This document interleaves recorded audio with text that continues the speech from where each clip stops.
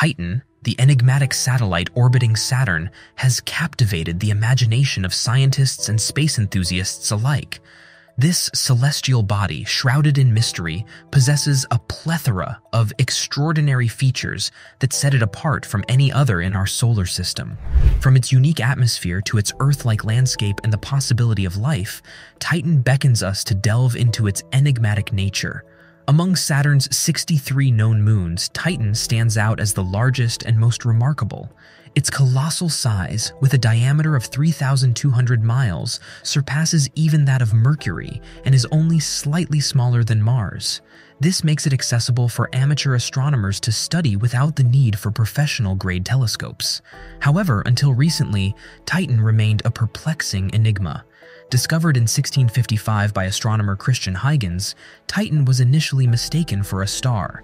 It wasn't until the Pioneer 11 probe and subsequent visits by Voyager 1 and 2 that scientists could gather limited information about this mysterious moon. Nevertheless, even the initial images showcased something peculiar: the hazy layers that obscured Titan. Further investigations revealed that the top layer of this haze primarily consists of hydrogen and nitrogen. Renowned astrophysicist Carl Sagan rekindled interest in studying Titan when he suggested that the moon's surface temperature of -290 degrees Fahrenheit could support an ocean of liquid methane, given methane's ability to turn into a liquid at such frigid temperatures. Just like the gas we use for cooking on Earth, imagine a place where methane rains from the sky, forms rivers, and eventually flows into gigantic methane seas. In 1997, the Cassini probe embarked on a mission to study Saturn and its satellites.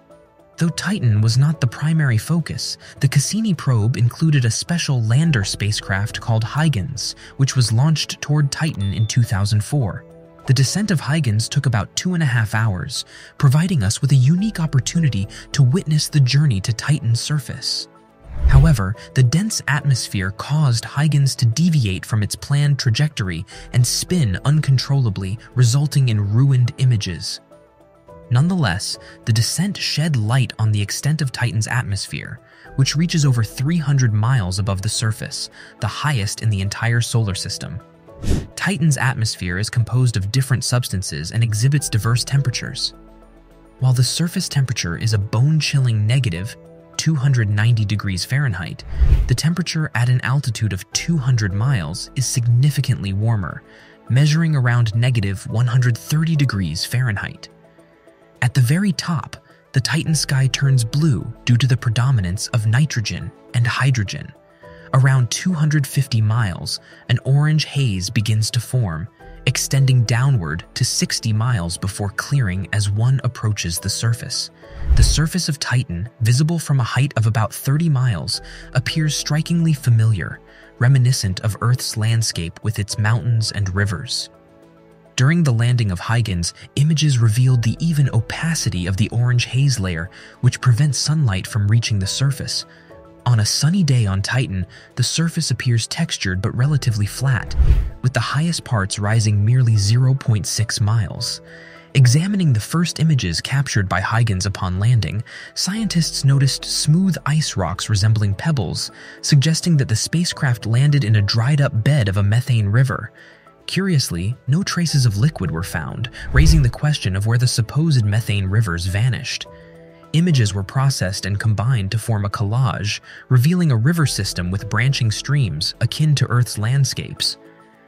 This led to several theories regarding the disappearance of liquid methane. Some propose that the rivers experience cycles of filling with methane rain and subsequently drying up, while others suggest that the methane rivers drew liquid methane from now inactive underground springs. Further data collection by the Cassini probe during 127 flyby missions in Titan's orbit promises to shed more light on its mysteries. Cassini's photographs of Titan's atmosphere have already allowed scientists to discern its opacity. The atmosphere consists of multiple layers, with the first layer serving as the primary factory for producing complex organic compounds in the solar system. At an altitude of over 300 miles, methane, nitrogen, and hydrogen are exposed to sunlight, transforming into more intricate elements that descend toward the surface, forming new layers. Between 200 and 250 miles, a tholin haze composed of soot-like particles forms, resembling the byproduct of combustion processes on Earth. The third layer, starting at around 200 miles, contains ethane gas, which exhibits a unique anti-greenhouse effect. This layer, along with the tholin haze, creates a shield that traps heat at 250 miles and maintains the frigid temperatures near the surface. Despite its dynamic climate, with rapid changes compared to Earth, Titan experiences tropical methane storms. Cassini captured an image of a massive storm known as the Arrow, spreading across an area of 200,000 square miles. The slow descent of raindrops, the size of pears, adds to the awe-inspiring spectacle. The atmosphere's composition, primarily nitrogen with 3.5% methane, parallels Earth in many ways. However, Titan's intriguing aspect lies in the fact that its chemical processes occur higher in the atmosphere, leading to copious amounts of organic compounds descending to the surface over its 4.5 billion-year existence. Studying the atmosphere's composition and layers, scientists encountered another mystery: methane, which according to calculations should have vanished from the atmosphere 10 million years after its formation. Yet, the presence of methane continues to persist, raising questions about its source. Some scientists posit that the initial formation of Titan involved an excess of methane, which has not depleted to this day.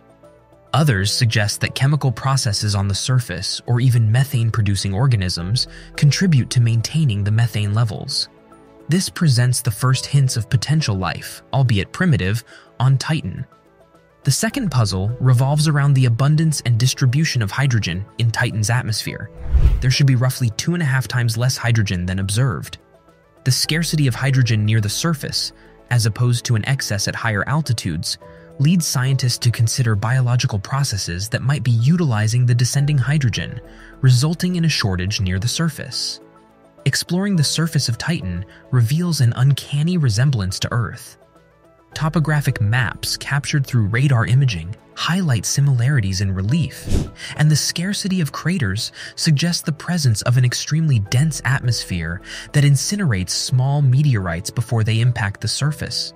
However, the surface's smoothness presents a challenge in determining its geological activity and the presence of tectonic plates akin to Earth.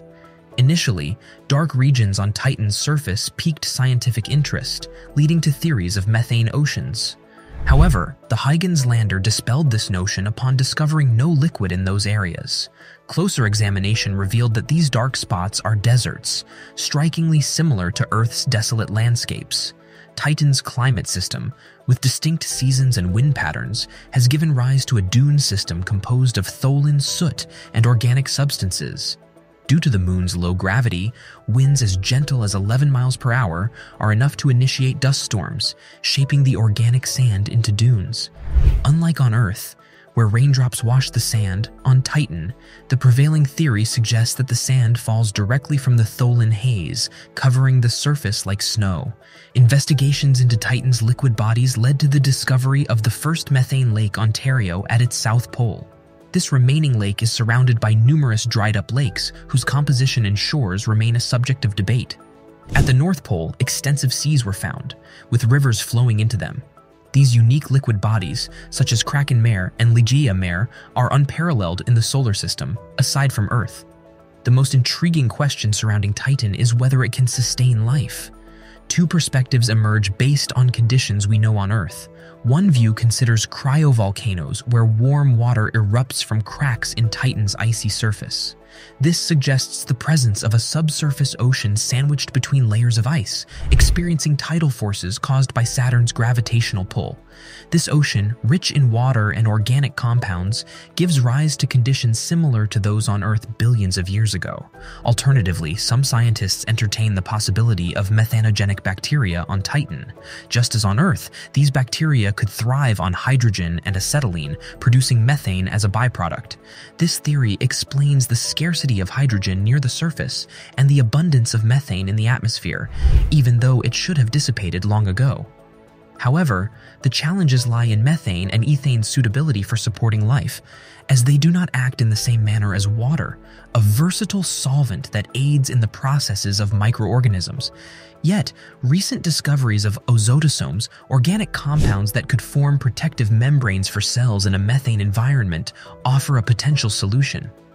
Additionally, observations from ALMA telescopes have unveiled the presence of a substance in the Mexican desert that can create these protective membranes, suggesting the plausibility of hosting a vast number of organisms within a limited space on Titan's surface. As we await future missions to Titan, hoping to uncover the mysteries of its origins and potential for life, we can participate in the exploration ourselves. Through telescopes, we can observe Titan, a cold but living mirror of Earth's ancient past, and ponder the possibilities of life in such a distant and frigid realm. Do you think Titan holds alien life? And if you had the possibility, would you explore Titan? Let us know your thoughts on the comments section below, and if you enjoyed this video, make sure to give it a thumbs up and subscribe to our channel for more captivating content on science and the universe. Thanks for watching.